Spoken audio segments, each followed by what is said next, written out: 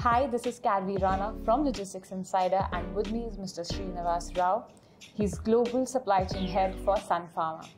Welcome to CCUB 2024, sir. My pleasure. It's a pleasure to have you here with us. So, sir, we are talking a lot about technology here at CCUB, and I want to start our conversation with that.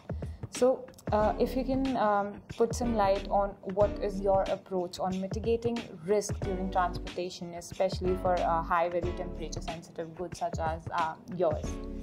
So we have a lot of high-value temperature sensitive products which we ship specifically from Europe.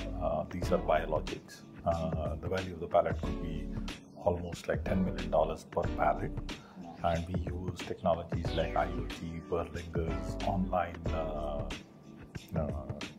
temperature monitoring and everything of that sort, and we monitor them on an online basis from the time of shipment to the time of receipt and to the time of unloading, because these are very high value products and it's extremely important for us. Okay. So, sir, can you also talk about the key innovations that you're putting in cold chain packaging for your pharmaceutical products, and what impact are they having on your operations?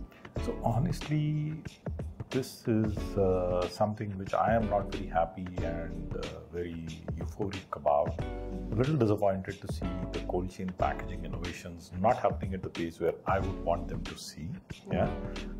Both in passive as well as in active. I also see the merger of the two large companies, Envirotainers and Vacutech, happening, and I'm hoping with the larger muscle now, they'll be able to bring more innovation there. Well, sir, hopefully this message passes on to them as they see the interaction and they actually make some strides towards this direction, because happy customer makes life happier.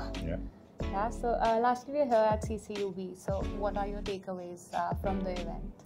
It's a fantastic event, especially in terms of meeting the right people and networking with them and being able to take away some of those